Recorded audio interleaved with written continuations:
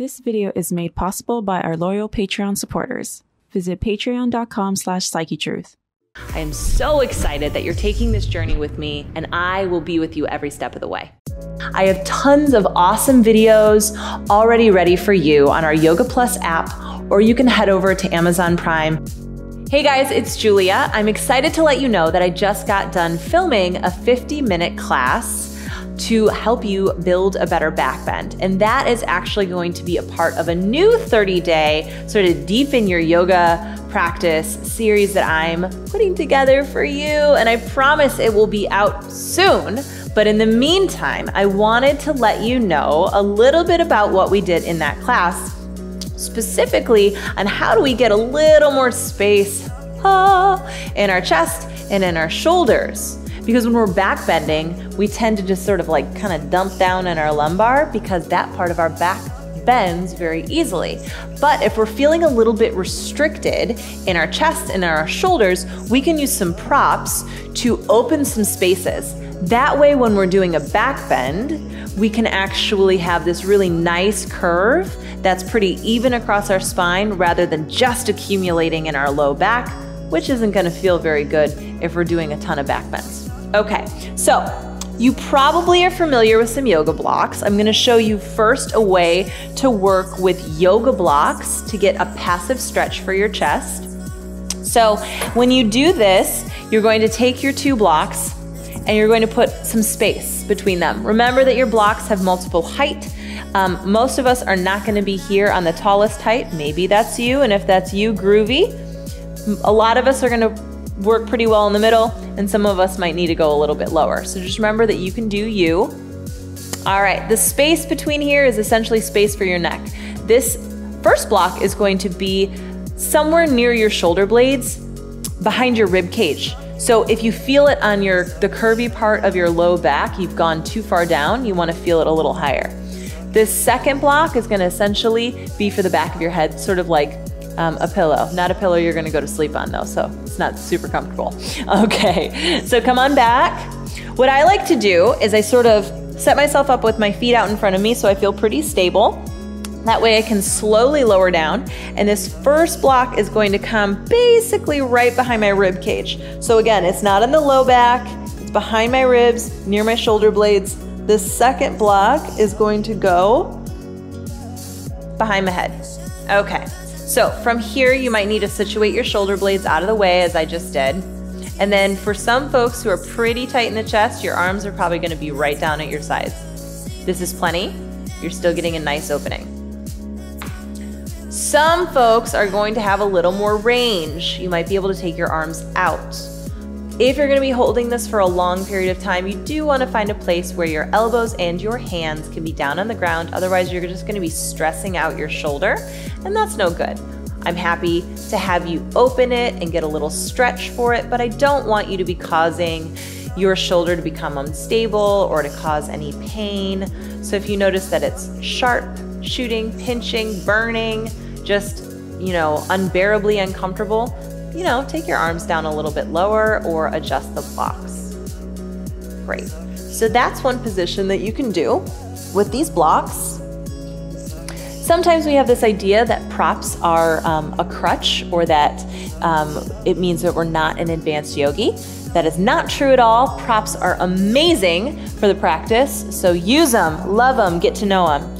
Second way you might open up your chest is with a strap.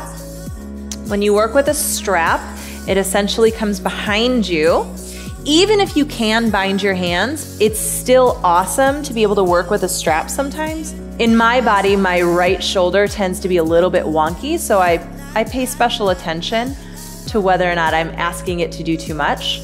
You can see here that I can safely secure my shoulder blades onto my back body, and my chest can stay lifted. So for me, this is about as far as I'm gonna go in terms of lifting my knuckles away from my seat.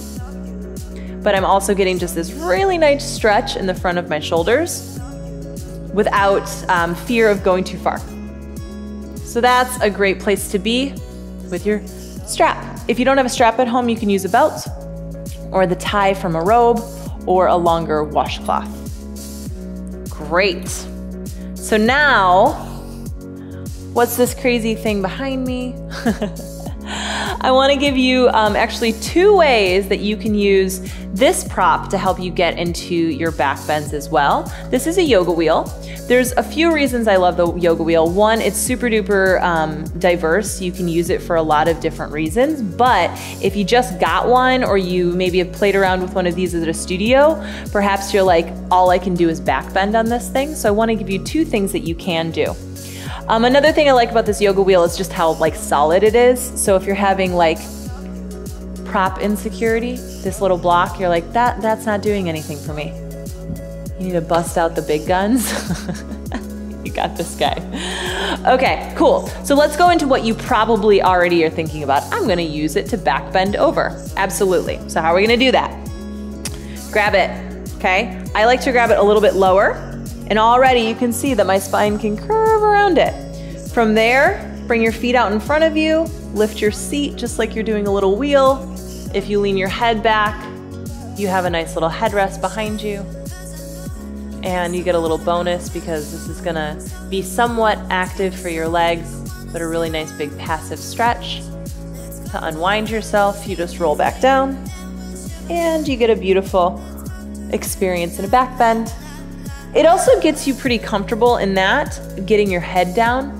So if you notice that part of your struggle and wheel is just letting your neck release, this gives you a sense of security because you know eventually the back of your head is going to touch this really solid prop, and you'll have a lot of safety and security, and you're going to be able to trust your ability to let your head go. Okay, but I want to show you a second way that this prop can help your back bend, and it might be in a way that you've never done before. So we're going to use it for a lunge, which is essentially going to open up our hip flexor. And this can also be a really nice thing if you don't like putting your knee on the ground in your Anjaneyasana. So essentially set yourself up for a lunge and put the wheel in front of your back leg. As you do that, you can then deepen into your lunge enough that you can place your quad on the wheel and then roll forward slightly until you feel a hip flexor stretch. You don't have to do much to feel it. It's awesome. So I'm still strengthening this front leg. In fact, when I'm touching my hamstring's totally turned on. My glutes are turned on a little bit. I can feel my quads starting to go. I'm still having to actively press down through that front heel. But because I have the support of the yoga wheel, I'm able to really access opening up my hip flexor. And if I roll forward just a little bit more, it gets a little more intense. If that's too intense, I can back out. If I want to roll my quad a little bit with it and sort of play, oscillating back and forth, that's a place that I can be, and I'm really supported. So again, my knee's not touching the ground, I'm able to stay a little more upright, and I can also access this really nice release for the front of my hip. So maybe you've never done that with your yoga wheel before, or maybe you're like, what else is the yoga wheel good for? There are 2 really awesome uses for this big guy. But remember, you can get a lot done with these beautiful blocks. If you are buying blocks and you're like, how do I feel a little more confident about my blocks? Make sure you're getting like a cork block or a really firm foam block, because for me, I tend to have a little more faith in those because they're super solid and I know that they're gonna hold me. And if you are in the market for a strap, if you're taller like me, make sure you get like an 8 or a 10-foot strap. So that's gonna give you a little more space to work with. I find that the 4 and 6-foot straps tend to be a little bit too short for me, especially if I wanna fold them in half when I'm using them. Okay, I hope that you have a little more confidence to go play around with your props. The best way to get started with props is to just use them and to be open to experimenting. So as you start to have a little bit more fun with some of your yoga props, remember that you might be just inventing your own way to use them. That doesn't mean it's wrong. And if you can incorporate them into your practice and it gives you either more challenge or more ease, then that's an amazing way to deepen your own personal yoga practice.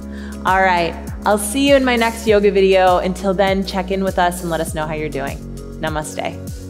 Many of our subscribers don't see our videos. Make sure that you click the notification bell. And if you haven't already, follow us on social media for tips, tutorials, giveaways, and daily inspiration. I have tons of awesome videos already ready for you on our Yoga Plus app, or you can head over to Amazon Prime. Introducing Yoga Plus, offering a free series every month with over 300 different videos. Take control of your health. Work out anytime, anywhere. Yoga Plus. Download now for free.